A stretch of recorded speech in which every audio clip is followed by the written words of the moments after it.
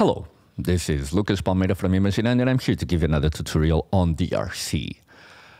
Since we have the news this week of Daft Punk's epilogue, we couldn't let this opportunity go to give a tribute to this awesome project that has influenced so many over the years of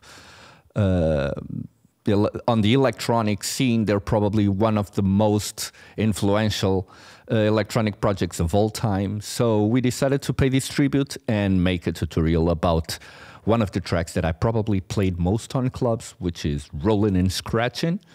So we have one sound, and it's a great sound. Let's get into it. All the drums on this tutorial were basically sampled from the original, so we just have to focus on that one sound. So let's get right into it. And the sound sounds kind of like this. Okay, and it has this vinyl distortion plugin here.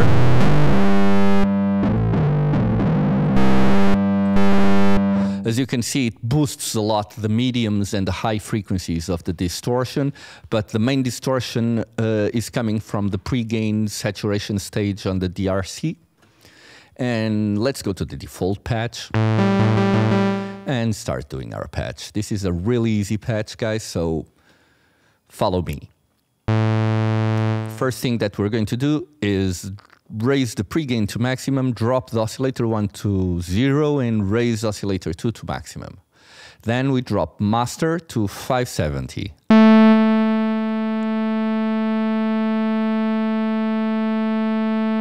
Okay. Now in second oscillator, drop 1 octave and detune it to 136.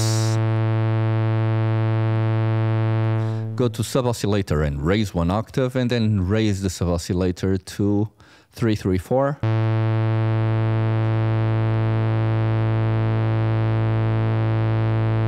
This sub-oscillator here and the fine-tuning that I made was just to give it a little bit more of movement, so that distortion isn't so stable as it would be if everything was right on tune and sync. Now we go to the filter, and on envelope generator 2 we drop the envelope generator 2 to 215, and now we raise the resonance to 908.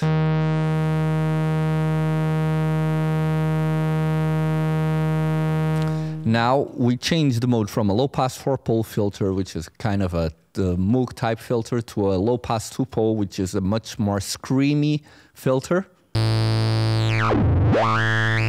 you can hear.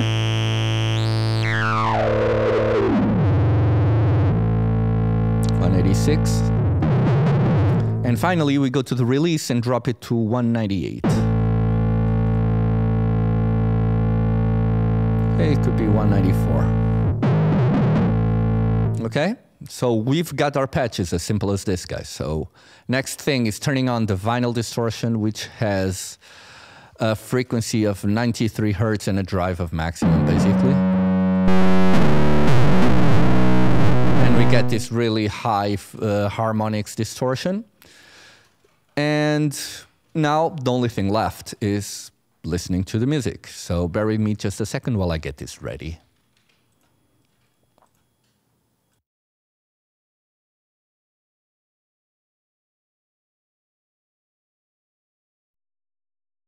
Let's now listen.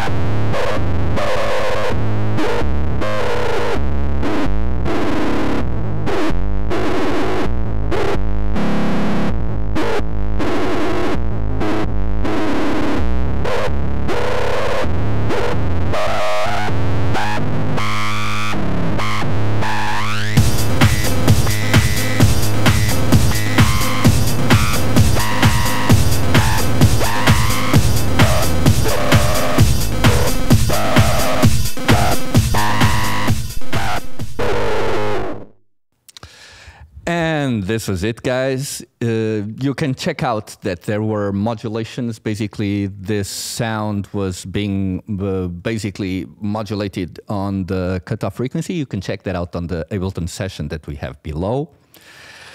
For us, the last thing I have to say is to Gideon Christo and Thomas Bangalter, who were Daft Punk.